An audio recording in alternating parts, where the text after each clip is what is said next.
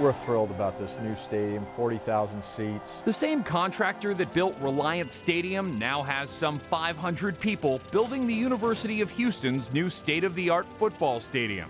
When it opens in August 2014, it will house 40,000 seats. We're hoping that it's 40 for now, but it's 60 in the future. And so the way we designed the stadium is that it can be expandable in increments of 10,000. And so hopefully we get from 40 to 50 and then 50 to 60. And I have a feeling that we're going to be able to do that. Located right where the aging Roberston Stadium stood, the new facility will have a different east-west orientation, allowing for a spectacular downtown Houston view and less glare on north side seats. That side will not be hit by the sun as intensely as it was in terms of the old orientation, so we think it just makes for better seats for our overall fan base.